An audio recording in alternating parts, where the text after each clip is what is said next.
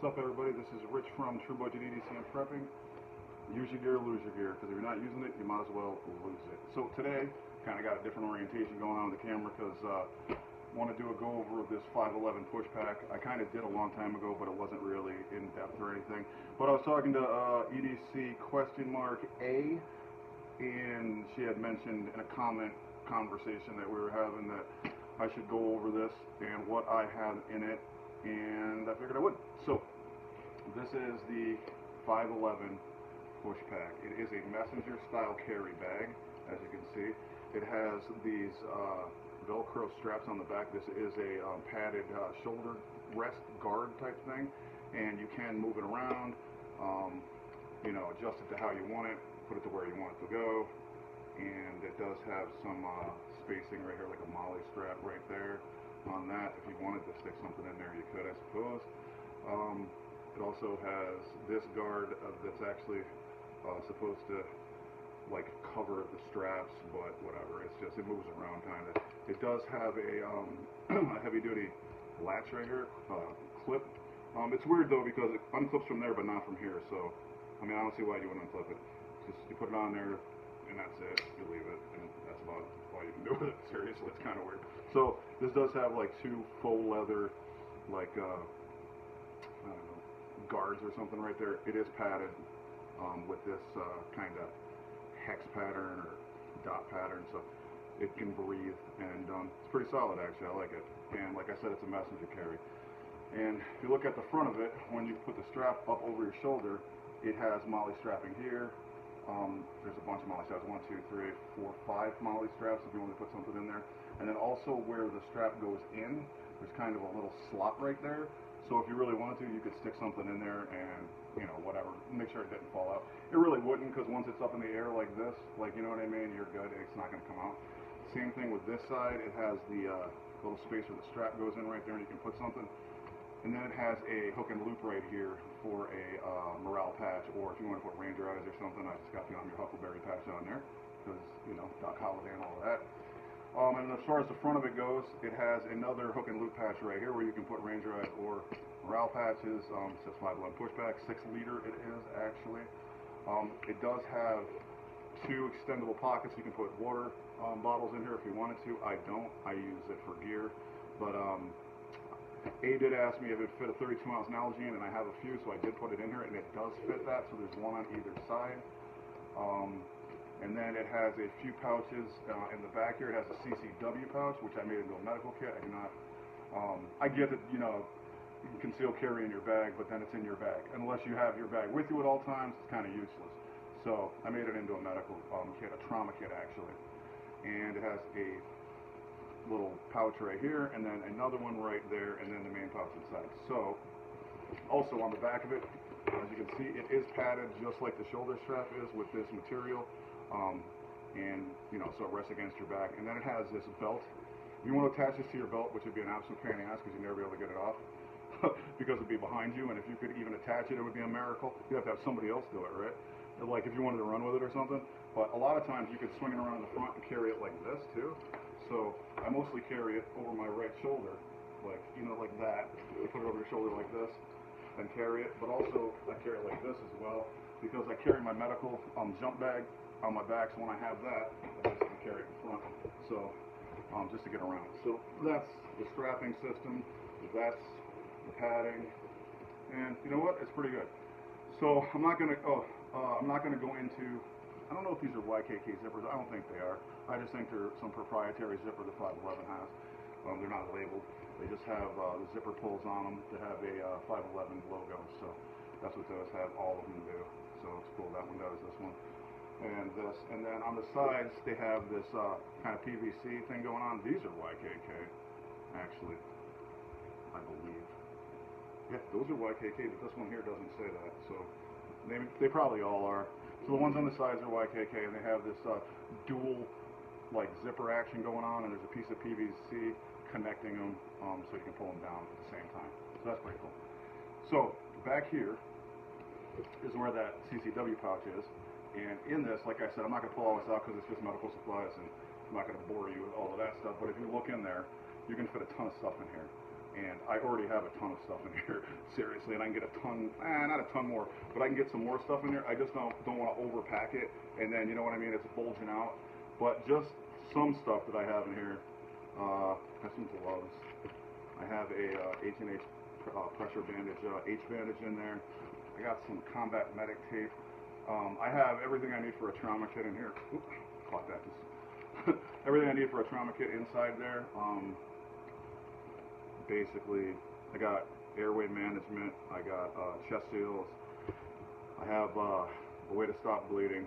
So there's a ton of stuff in there, and I just decided to make it into a trauma kit. That way, if I don't have my medical bag with me, which I don't all the time, I still have this, and I can do basically what I can do with that, just on a smaller level. But there is quite a few things in here for a trauma situation. I have, you know, all kinds of stuff. I have burn gel. It's basically span gel. So if you had somebody got burned, I could put that on top of them, basically over the wound. I have a I have Transcends glucose in case somebody's hypoglycemic, hypoglycemic,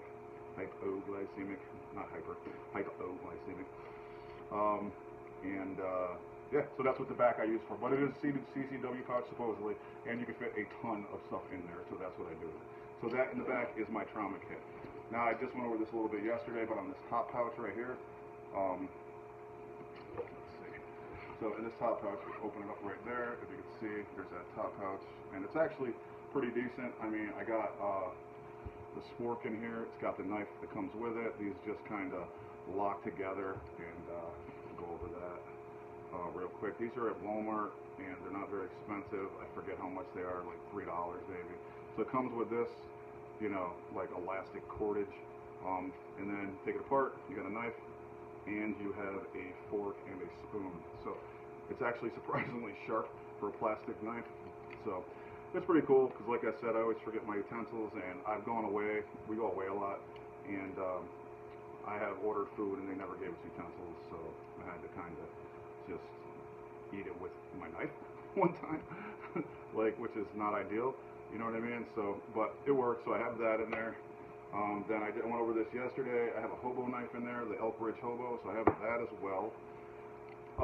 My son gave me a metal straw, because I've also ordered food and got sodas and stuff and never got a straw, so I have a metal straw inside here. It's actually pretty cool. It's a rainbow one, so I have this rainbow metal straw that my son gave me.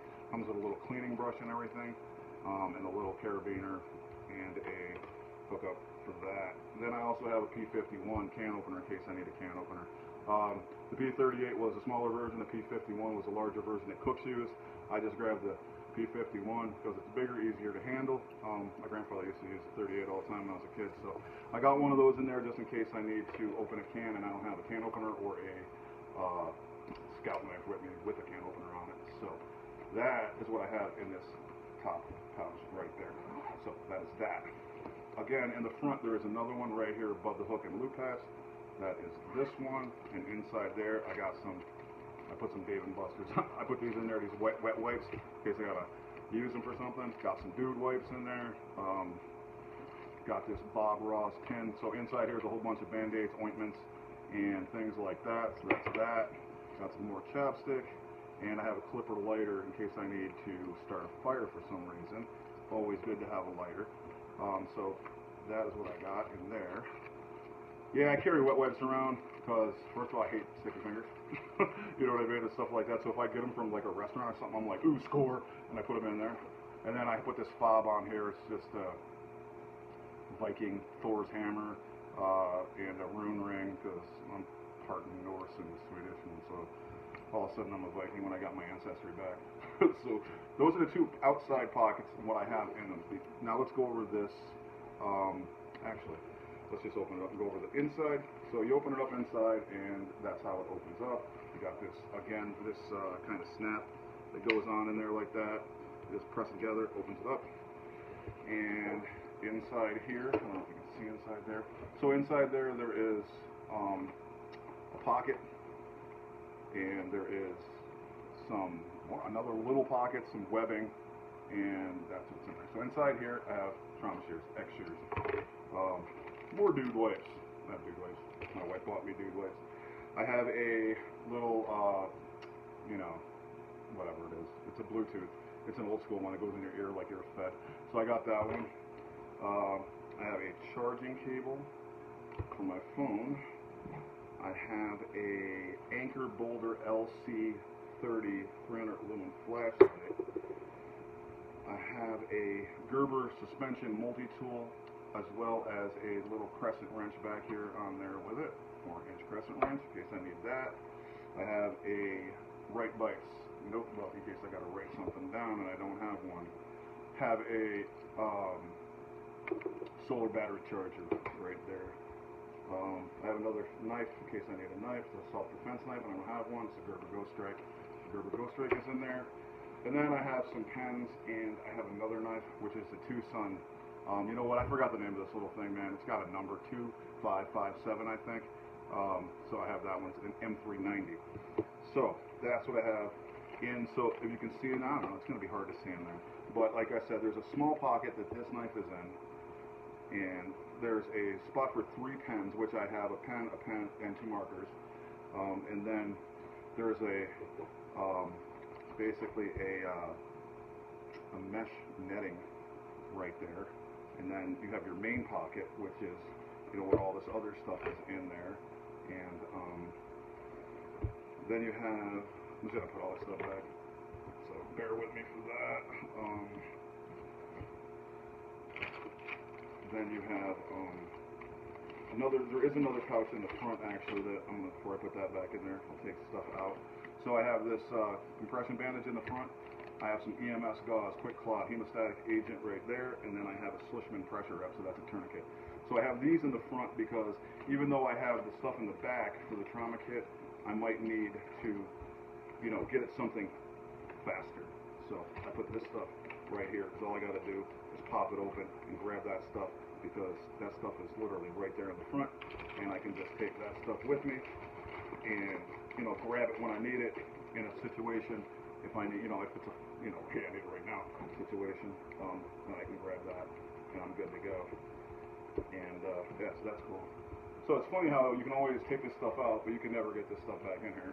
So that's hilarious, right? So that's what I got going on in that pocket. And like I said, there's you can see where the pens are, and then like the mesh netting goes across, and I have it set up with the battery chargers in there, and then so you can get a lot of stuff in the front right there.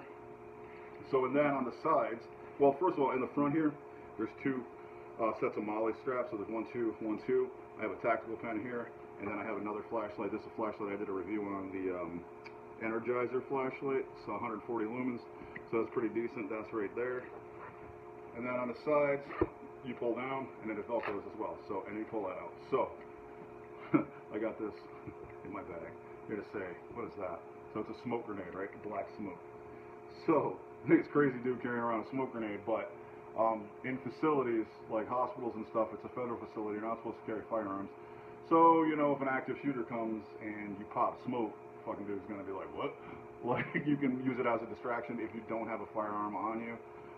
So times we live in, you know what I mean?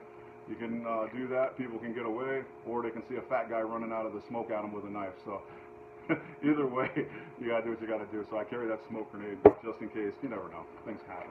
It's crazy. I got Narcan in here, 2 of them, and I think that's all I got on that side. This Narcan's a pain in the butt to get in here. So yeah, but it opens up really far, and you can get Nalgene's in here, and, you know, obviously I got smoke grenade in there. So that's what I got on that side. Sign of the times, real weird stuff going on. Other side, other side I got a poncho, in case I need a rain poncho. I got this little ratchet and bit driver set for knife maintenance. I also added a extender, so this is all magnetic, and this is magnetic as well. So that's pretty cool. I got that on Amazon for like 13 bucks. Wasted beer money. Eric pointed it out to me, and it's actually pretty cool. Got some little UST towels, expandable towels there in case you need those for something. Got some carabiners. I got more than 1 carabiner. Got some hot hands. I got batteries in here to, you know, to use for my flashlights. I have this. It's a dental protractor, but it's pointy. And if I needed a straight edge, I could use it as a straight edge, so that's why I have that. And then I have a whole bunch of little wet wipes. Like I said, I carry wet wipes, right? And then I have another pry bar in case I need another pry bar. So that's what I have in this side. You can get, like I said, a 32-ounce Nalgene in there, so you get a lot of stuff in here. I just happen to transfer stuff out of my old bag into this bag, and this is what I put in there.